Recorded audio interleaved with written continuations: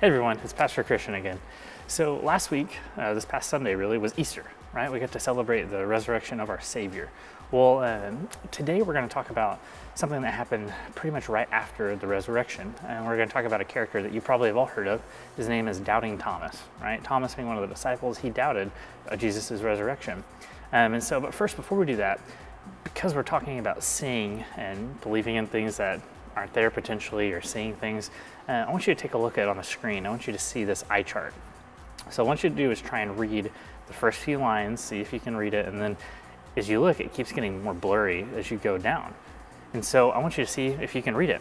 But you know, if you can, that's great. If you can't, well, that's okay too. Some people wear glasses because they're not able to see, and I'm one of those. If I take off my glasses, as I've said before, people tend to start looking like blobs because I'm so blind. But we're going to look at something what happened and how Thomas ended up believing. And so let's take a look at this Bible story. First, if you can open your Bibles, John chapter 20, verse 19. Okay, so John chapter 20, verse 19. Is John in the Old Testament or the New Testament? Yeah, that's right, New Testament. And what division is John in? You guys should know this. Yeah, the Gospels. So let's take a look at this. John chapter 20, verse 19. Jesus came, stood among them, and said to them, "Peace be with you." Having said this, he showed them his hands and his side, so the disciples rejoiced when they saw the Lord.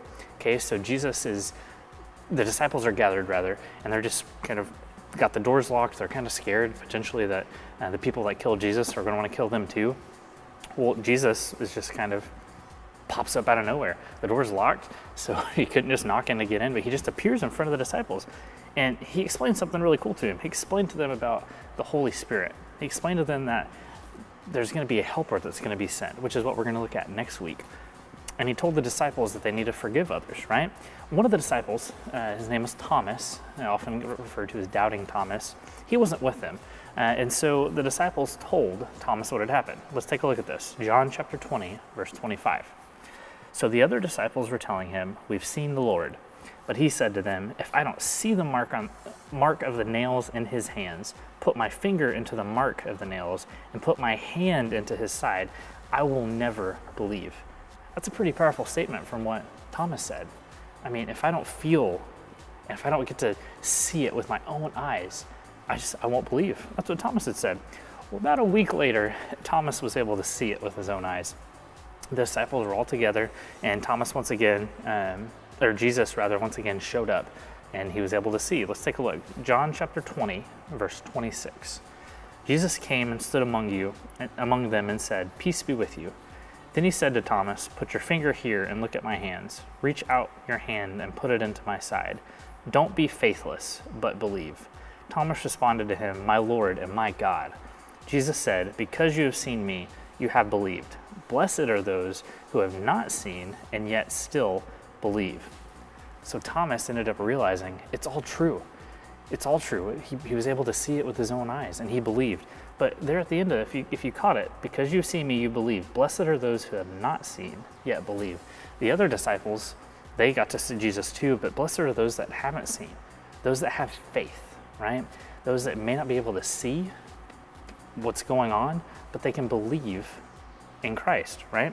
Jesus, he did many other miracles and things, but Jesus' disciple John, he wrote this gospel in this portion so that people can believe in Jesus. They can believe in him, even if they may not see him.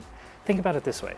You see wind. We're in Oklahoma. It's a super windy state, right? You see wind blowing across really often, but you don't actually see wind. You see the effects of wind. You can see it blowing the trees back and forth. You can see the dirt getting stirred up sometimes. You can see leaves being blown across. You see the effects of wind, but you believe it's there, right? Because you can see the effects of it, right? You believe in something that you can't necessarily see. Well, we have to have faith like that. We have to believe in Jesus and believe what he did for us. Even though we may not necessarily be able to see Jesus, we see him through other avenues. We see him through his scripture, through God's word, right? We see the truth of Christ. We see him in the lives of others that are believers, that have accepted Jesus and made him the boss of your life. So don't get discouraged if you can't just see Jesus and you really just want to see the person of Jesus. Don't be discouraged in that, because he's given us different avenues to see him. and most importantly, through His Word. So I want to encourage you, look through the Word, see all the things that God has done, and believe in Him. That's what I want you to do. So this week, gather around with your family, talk about how you can believe in Christ and have faith in Him, even when you can't see Him. All right, thanks. I'll see you guys next time.